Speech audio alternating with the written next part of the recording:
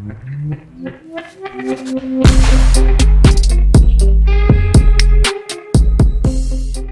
it's about N'Keal Harry. Again, not much of a factor in this game. Well, not much of a factor when you consider what you would want from a first-round pick wide receiver. That's always the way I kind of position this. So I want you guys to describe to me just overall from what we've watched from 2+ almost 3 seasons of N'Keal Harry. If you had to describe this young man with one word, what would that be? I'm going to start with you, Paul. What would you say? Yeah, I'm going to be prisoner of the moment here. I'm going to go based off of just what we just saw. And the word that jumps to mind is idiot. Now, let's go to the tail of the tape here. And so N'Keal Harry is on a return play, and he gets in the way, and the ball hits off the dome. Now, okay, if that's not bad enough, he pretends like it didn't. He's like, "Oh, I know what happened. That didn't touch me." And the Bills player, to his credit for a second, goes, "Wait a second, no, it didn't. No, wait, yes, it did." And the Bills player jumps on it. That coulda, shoulda, woulda been a turn in the game, which ended up being like what 14-10. That coulda, shoulda, woulda cost the Patriots the game. So Harry's an idiot for first off just being in that position. What are you doing, man? Like, back up. We had when I was back in high school playing football, we yelled fire, which meant get the F away from the football. This is a I remember that. Yep. Red flag. No, thank you. Fire, get away. It's hot. It's on fire. And apparently that message did not get across to N'Keal Harry. So again, not only was he in the range, which is not good, it bounces off his head, and he tried to convince the Bill, "No, didn't touch me. Jump on the ball, man. What are you doing? An idiot. I love it. Paul, you're a special teams ace, right? Yeah, that's right. That's right. Hall of Famer, man. It's something. Special teams ace. So Ryan, can you let me know what you think, sir? Oh, I mean, he was pitiful. I think he's been pitiful his whole career. And today he was pitiful. Now, I will say this. I think a commenter brought it up that he was, great blocking today. I mean, you could get anyone to do that, I guess. A guy off the street if he wants to block when everyone knows you're going to run the whole game. But, I mean, the guy's just been pitiful. I mean, if the Patriots were a bottom feeder, if they were one of the worst teams in the NFL, Harry wouldn't be on the Patriots by now. He wouldn't be on the team. But since, they're, 9-4 now, they can just say, you know what, whatever Harry gives to us, what little crumbs Harry can give to us, we'll take. And he hasn't done even that. So, I mean, it's pretty bleak at the moment in terms of Harry. I didn't really like him too well, coming out of college. But, again, that's what, Paul was saying about Belichick's GM skills in the past. So, yeah, it's been very pitiful. I think that's a very good word to describe Harry. It's rough words. It's a nasty game in this room. What do you got, Mr. Reyna? I'm going to go international. The word I'm going to use is tonto. Tonto. And for those who may have studied Spanish, it means dumb. It means stupid. That's the best way to describe it's even worse. Yes. It's even worse. Yes. I mean, I'm going to pick it back off of everything Paul and Ryan said about the muff punt. And it's like, how much more can you worsen your own career with a play like that?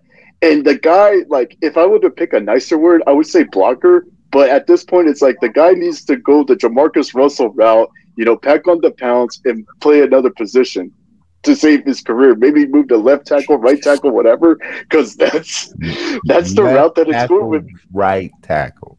Yeah, that's the route that it's going with N'Keal Harry. I mean, I saw in the chat.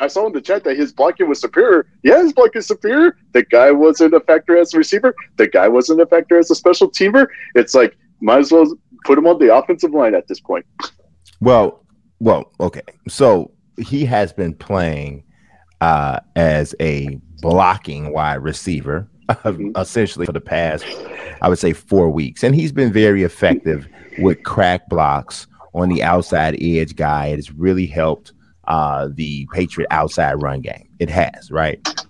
But obviously, when you draft a wide receiver in the first round, you would not essentially expect him to for that to be essentially his biggest contribution to your offense. And it sometimes gets a little bit redundant. Every time you mention N'Keal Harry and his lack of effectiveness, you start to mention the DK Metcalfs and the AJ Browns and the Deontay Johnsons, Hunter Renfrows, and all of these guys, Debo Samuel, all of these guys who were drafted after the Patriots took him. But it's still true, right?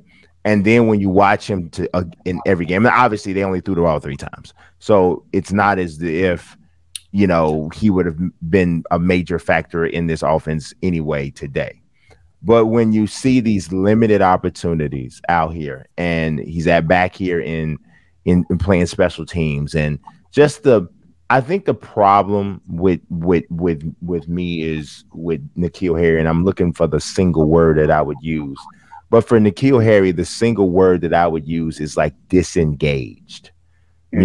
He just, or aloof. Maybe aloof is a better word.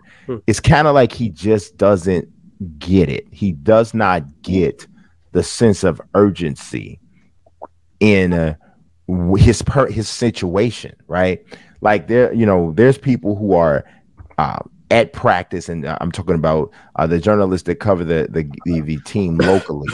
They're at practice regularly, and they're observing N'Keal Harry's demeanor in training camp and that sort of thing. And it's just he's not plugged in, and that's one thing. Some guys can do that. You know how you're in school, right? And there's some kids that don't have to go hard. They don't have to study like that. They don't have to take meticulous notes. They don't have to put colored tabs on pages and stuff so to remember stuff. But those kids, somehow they get good grades, right? And so you kind of leave them alone. You're just like, okay, this kid's got it. I wouldn't necessarily say copy his study habits, but some sort of way he or she gets it done. But then you got some kids that want to do it that same way, and they're D, C, D, and F students. And you're like, no, bro. No, ma'am, you need to study. And N'Keal Harry is like one of those guys who it seems like he was the no study guy at Arizona State.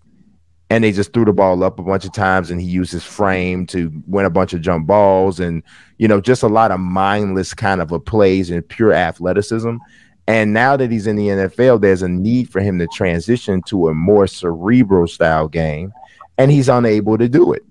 And it's like he just doesn't get it.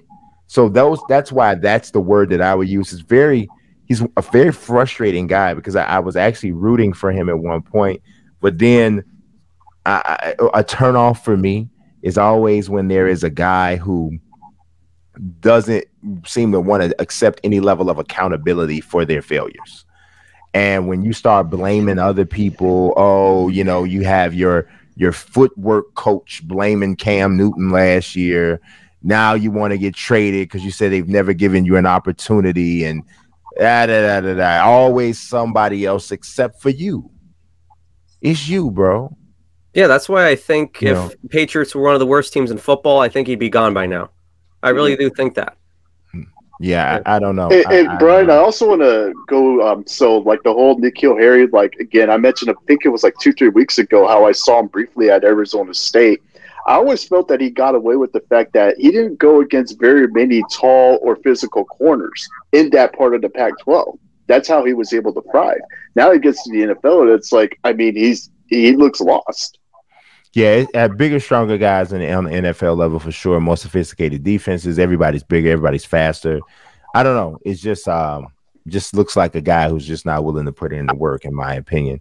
I mean, I think he wants to go and do the body beautiful stuff because I think he wants to be able to stand up in the mirror, oiled up, and look, and take Instagram pictures. I think he wants that.